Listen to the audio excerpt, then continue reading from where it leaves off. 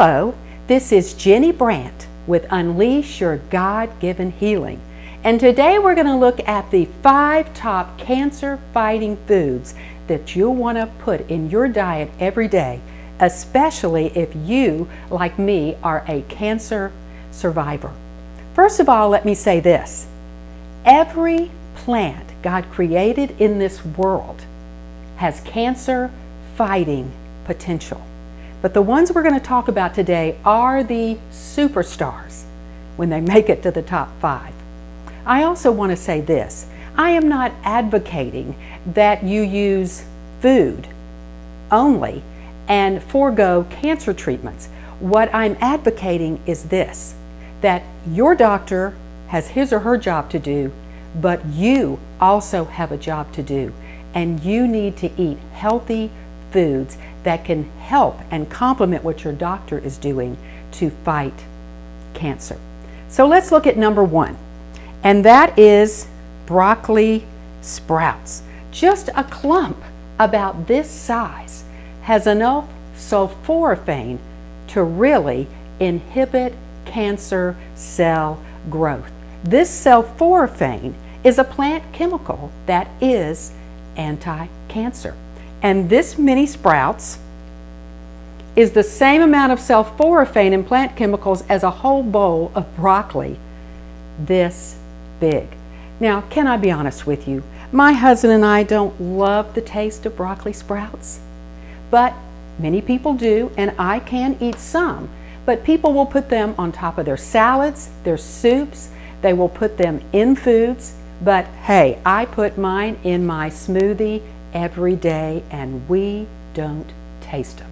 That's powerful cancer-fighting power.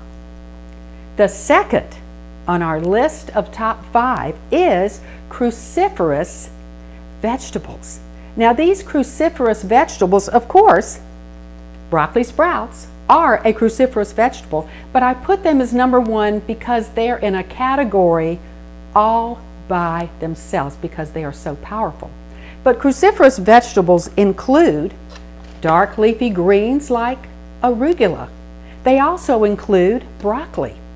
These ever popular broccoli sprouts that are showing up in so many restaurants, roasted, cabbage, cauliflower, chard, kale, watercress.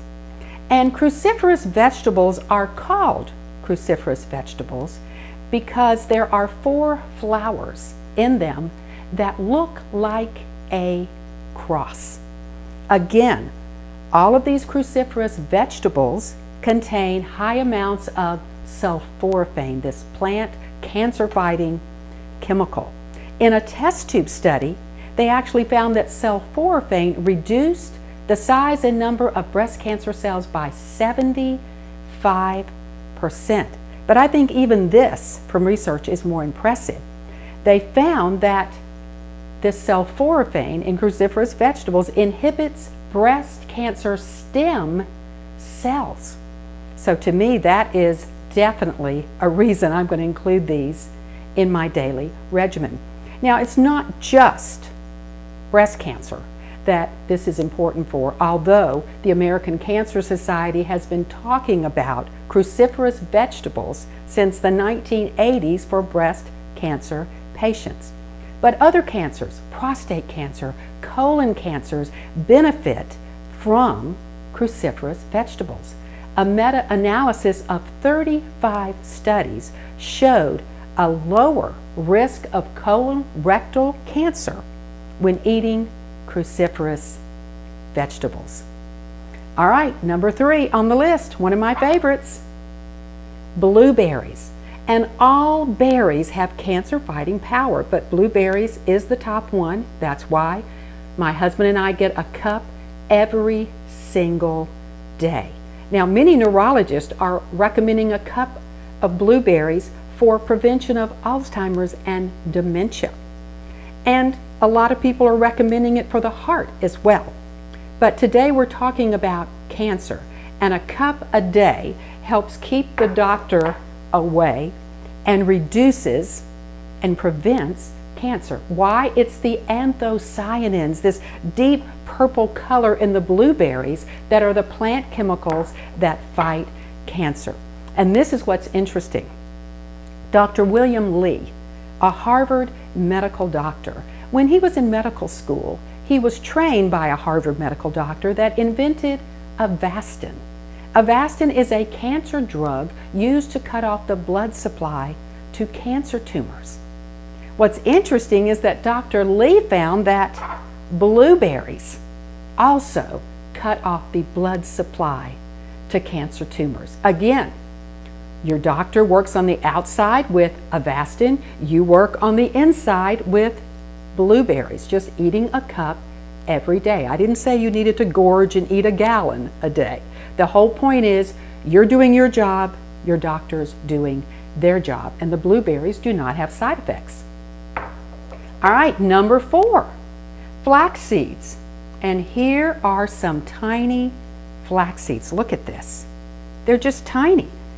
They're named in the Bible, and they contain powerful plant chemicals, including lignans, omegas, proteins, and yes, you may have heard doctors say years ago, oh, stay away from flax seeds if you have breast cancer because they're estrogenic. Well, it turns out, further research shows over and over again that yes, they're estrogenic in a positive way. They help you to metabolize the stronger and aggressive estrogens so you can get them and excrete them out of your body. So it is safe, according to my naturopathic doctor and many forms of research, for a breast cancer patient to have up to 2 tablespoons freshly ground daily. And this is what I do. I put those 2 tablespoons in my coffee grinder and I grind them every day. There was a muffin study. You know, they say, do you know the Muffin Man? So here's my question. Do you know the muffin study? It was done on breast cancer patients in treatment. Half of them were given muffins made with flaxseed. The other half got a placebo. And what they found was that the ladies who had the muffins with the flaxseed, they increased cancer cell death and reduced their tumor markers. What a victory for a cancer patient. Now let's look at the last one on the list, and that's just dark leafy greens.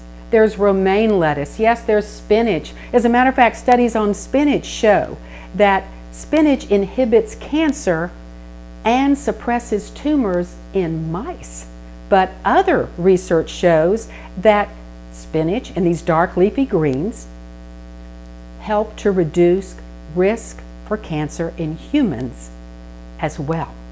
For this and so many reasons, I use all 5 of these top cancer foods in my daily smoothie every day.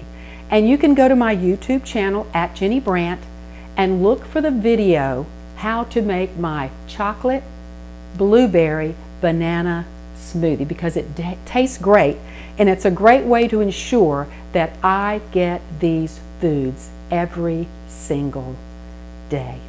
Remember, every plant in God's kingdom has cancer fighting power. Our body is miraculous, and the world that God has created for us is miraculous as well, and it complements our body when we eat from the foods that God has made. I hope that you will subscribe to my YouTube channel, like this video, and share it with others you think might be interested. Also, click the notification bell so that you'll be notified when I make new videos. Here's to your good health.